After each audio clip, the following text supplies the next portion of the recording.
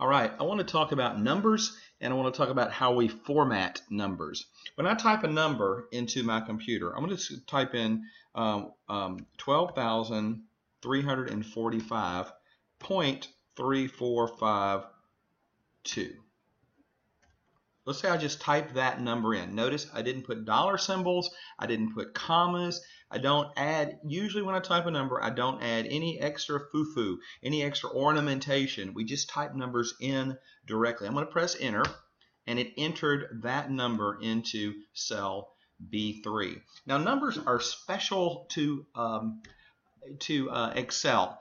Numbers are stored differently than non-numbers or what we sometimes call alphanumeric data.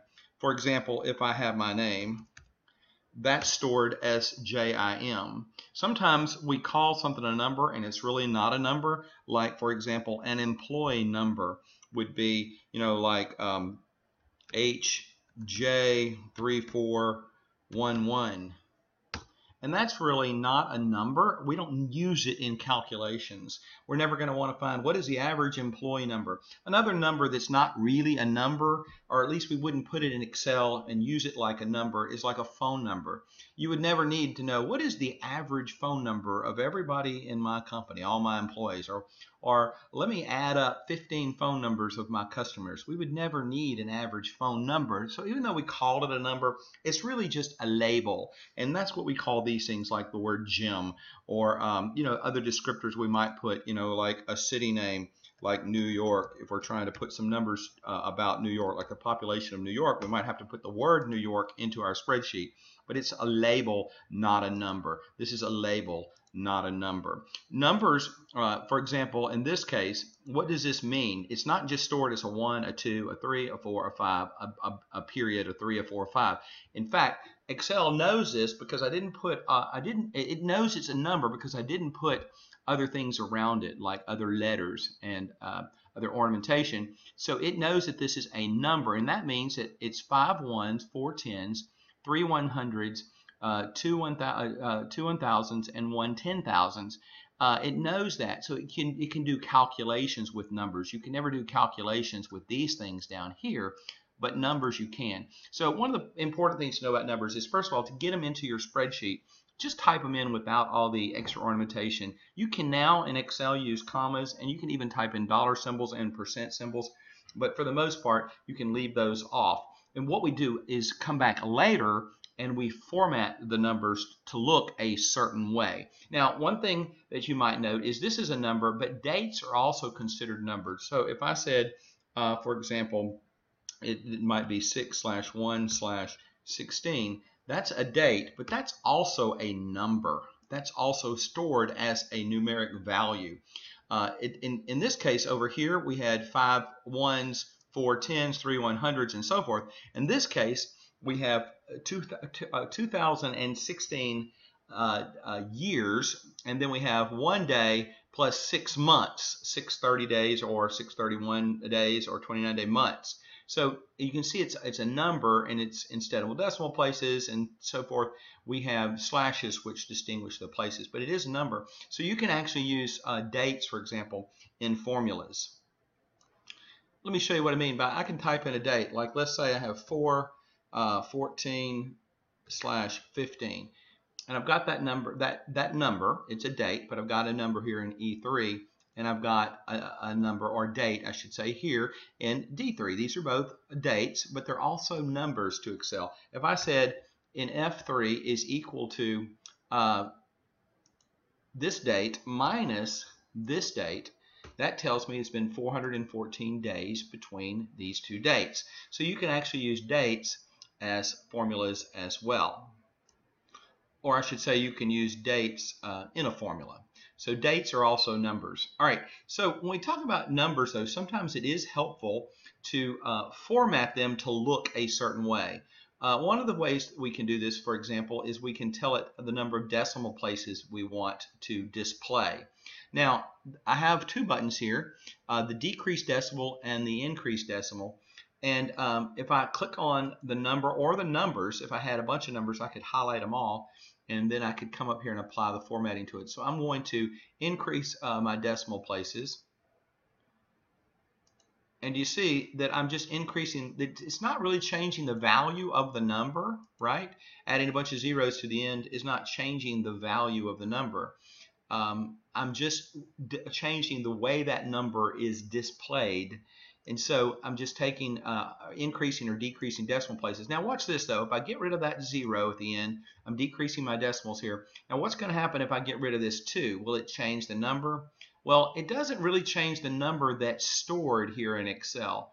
If you notice up here on the formula bar, I don't know if you can see that very well, but it still has 12,345.3452. The 2 is still there, but it's just displaying the 5. It's just not displaying the 2, I should say. And if I continue to decrease, it's going to be interesting here because this is going to go to 0.35 because it's going to round that up. So I'm going to decrease the decimal place. And see, now it's 12,345.35, but really it's 0.3452. It just displays rounded up. So it will round up, and I can get rid of all the decimal places if I want to. So that's how we increase or decrease decimal places, but it doesn't change the value that's in the cell. Formatting never changes the value. Well, there is one exception, and I'll talk about that later. But formatting seldom changes the value that's actually stored in the cell. Okay, another way we might want to do this is, it's kind of hard because you can't see that it's 12,345. Usually we put commas in here, and they do have up here a number format called comma style. And if I click on that, it'll change this to where it'll put a comma in there. So I'll just click on comma style, and notice it now has a comma in there. I wish they would have just called that normal standard numbers, because let's say I just had the number 345. I'll type that in here. If I format that for comma style, it doesn't make sense. There's no commas in there because it's not big enough. But if I do make it big enough, you know, when I do press enter, it will have commas in there. Does that make sense? So we can decrease the number of decimal places if we want that, and so forth. So that's comma style. Now, something you might use a lot of would be dollars and cents. So they also have up here in the format area here for numbers, dollars. They call it accounting number format. So let's say I wanted to take this and I click on this. It adds a dollar symbol in here, and it also puts 2 decimal places in here. I can decrease the decimal place if I want to, but it's going to generally assume that I want 2 decimal places when I format it for dollar or currency. See why I clicked on that again? Let me undo that. Control Z, I just undid that. It's got 3 decimal places here, but when I click on tell the computer to do the accounting number format, it'll change it to 2 decimal places. All right, so by default it gives you 2 decimal places because you want dollars and cents, and that's the cents part, and it puts the dollar symbol in. One thing that's a little confusing sometimes is the percent. So let's say I have the number 45. Okay, and I've got that typed into a cell. If I press percent, it changed to 4,500%. If I wanted 45%, I would need to type in 0.45, and then I could change that to a percentage. Basically, when you take a percent, you multiply it by 100. You can get the same thing by taking 0.45 and multiplying it by 100, but this shows that it's a percentage, and you can actually that will actually compute as 0.45 in a formula. So if I wanted 45% of let's say 500, I could type in 500 here, and I could say this is equal to that times 45, and it would be 225, which is 45% of 500. I don't know if you know all about the math or not, but you could multiply 500 by 0.45. That's the way percentage works, and you get the same thing. So that's a quick look at some of the formatting that's right in here. Now we've got lots of other formatting we can do. For example, with dates, we can come in here to this date, and we could change to different date formats. I can come up here to this number formatting section here, and I can click on this, and I've got lots of things that I can choose from. For example, there's short date and long date. Let's see, the short date is what I have in there. Let's change to long date and see what it does. So it changed that date to Wednesday, June 1st, 2016. Now the words Wednesday and June and so forth are not stored in the spreadsheet here. Instead, the number is still 6/1/2016. The value here is 6/1/2016. It's just that it displays formatted as Wednesday, June 1st, 2016. We have lots of different date formats we can choose from. You come down here at the bottom and you can see more number formats, and there's a bazillion different formats that you can choose from. I'm going to move this up so you can see it a little better. Look at all these different date formats. For example, let's just take this one. Let me go down a little bit. I'll scroll down. Let's take this one. It doesn't. This one has Wednesday, which has the day of the week, but this has just March 14th. So, of course, it's just showing you it's March 14th is not what's actually displayed in the cell. It's June 1st, but it's showing you that that's how that would be displayed. Let's click OK, and you can see it's June 1st, 2016. So you have lots of different formats for dates and times. So those are all up here under more number formats, and you would choose date format. So while we're talking about different formats, we also have lots of different formats for numbers. For example, here I can go into different counting formats if I want to, more number formats, and I can choose accounting, and I can specify how I want the symbol to be displayed, or which symbol. In this case, like if I want the British pound, I can find that down here. The number of decimal places for this. I also got other currency, they call it, and look at different ways I can display like negative numbers. For example, do I want a negative number to display in red? Do I want, a lot of accountants like to put negative numbers in parentheses. And so if you do, you would choose this for the way you would format negative numbers.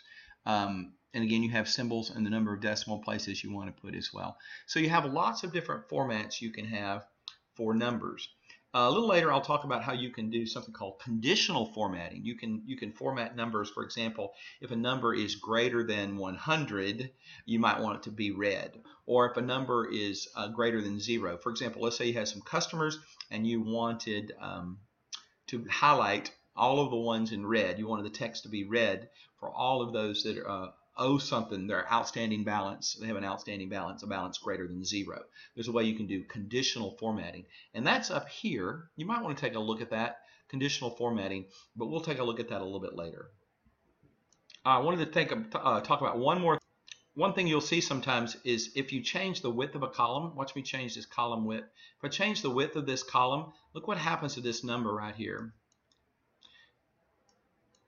Okay, what's happening is the number is too large to fit in that column with that column width, and so it only displays the pound symbol because it can't change the value of the number to make it fit.